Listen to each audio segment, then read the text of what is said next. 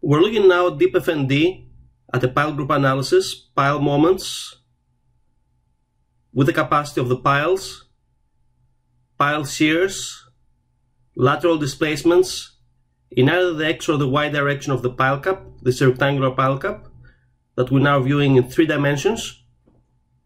And we can see the results with bending moments in the X or the Y direction, shears, displacements, either in the X or the Y direction as seen here.